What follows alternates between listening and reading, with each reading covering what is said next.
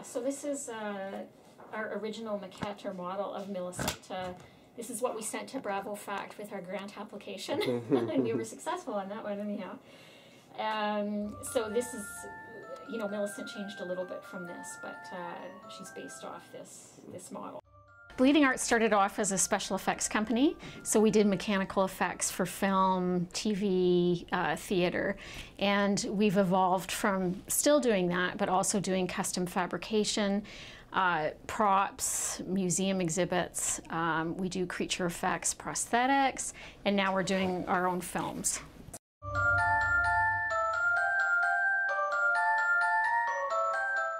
It's very difficult to survive just working in films. So we wanted to diversify.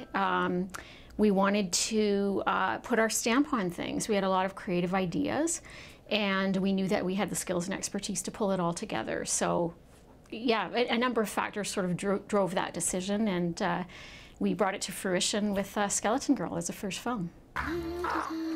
Now, Millicent liked to explore niches some might fear, and thus she often found herself within a place quite near. People reacted positively to what we were doing. It's very difficult to make your own film, whether it's a short or a feature, I imagine. So some people were skeptical and questioning why we were doing it, and certainly there were some days when we wondered why we were doing it.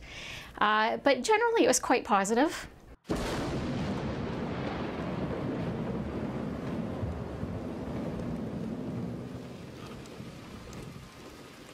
So these are parts of the set from Skeleton Girl. The thing that has been most rewarding for us is that we have actually seen something that we've taken out of our heads and made tangible, and have created something that other people can experience and enjoy. And I had no idea until I actually watched Skeleton Girl with an audience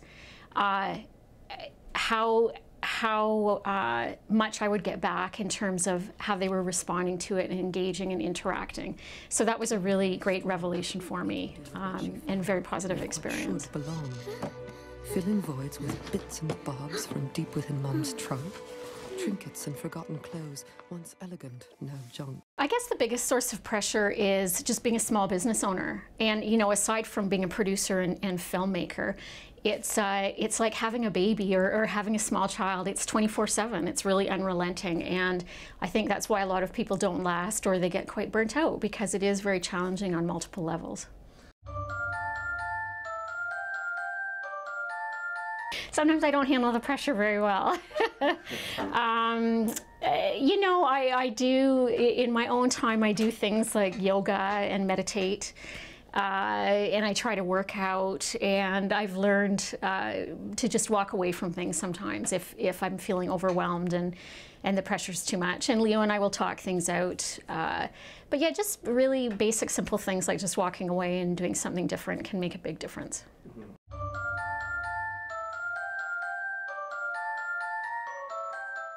I don't live a very balanced life, actually, and I think a question might be, what does balance mean, really? I feel very energized by what I do. There are some days that are hard and I don't want to be doing it anymore, and I want to lie on a beach for a few weeks.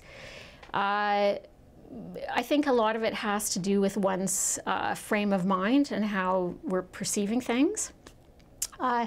So I just, you know, I try to do different things in my life. I get very bored just not doing anything, and I tend to get quite lazy. So again, I'm quite energized by doing all of it. So balance, it's like life. It's going to be a roller coaster, and I think that the lesson is learning how to ride that roller coaster and not get super down when you're down in the low parts, and not being carried away by the highs either. Just, you know, being able to accept the fact that it's going to be up and down.